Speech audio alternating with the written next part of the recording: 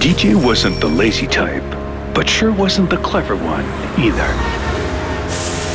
So when it came to work, he could combine a dozen shitty jobs.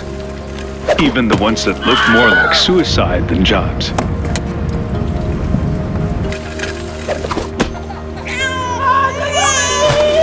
Yet, he kept on going, handling the pain, the insults, and the sexploitation.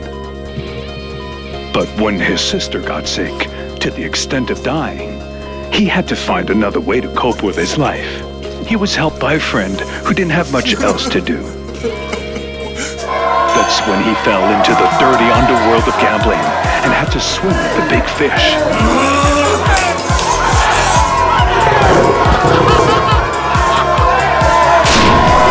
In a world where everything has a cost, where everything has a price, where money has no smells, DJ had to be determined.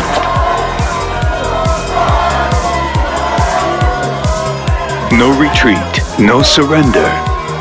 He had to open it big and wide.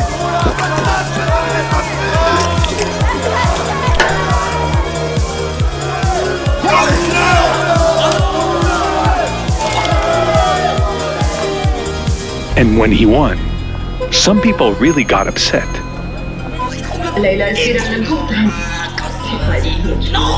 The dirtiest lads decided to pay him a little visit.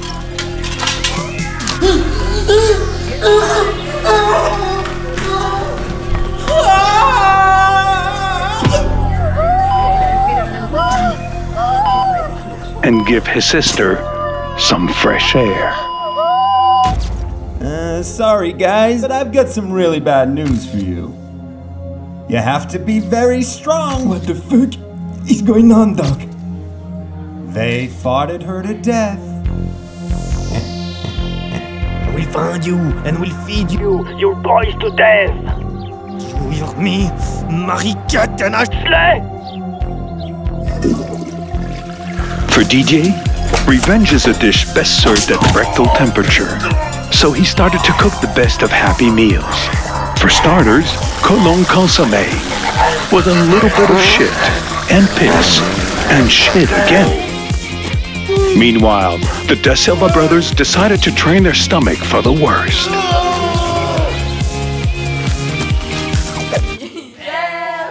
DJ was still tracking the other bad guys. The second one he'd catch would be for dessert. Floating island of eyes on brain custard.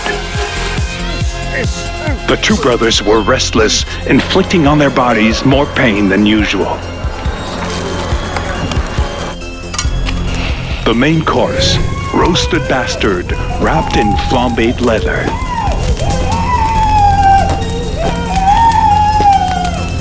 The Da Silva brothers would eat loads of oil to fill up their tank. Tu vas bouffer! Bois ça!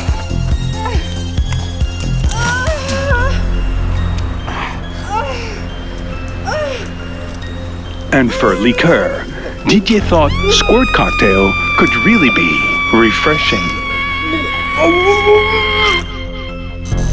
Feed to kill.